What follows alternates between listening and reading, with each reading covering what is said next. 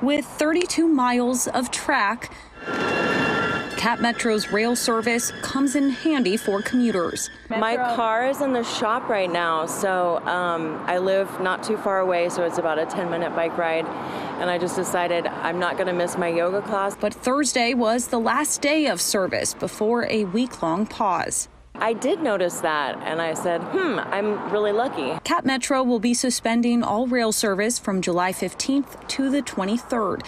We have a tremendous amount of work that we're trying to do. That includes tire replacement, installing new switches, and an upcoming groundbreaking for their newest station in North Austin. And we're trying to get all these things into this 1 week window so that we can have it back up for next Sunday for the soccer game at Q2 Stadium. You may remember when CapMetro had to slow trains due to overheating tracks.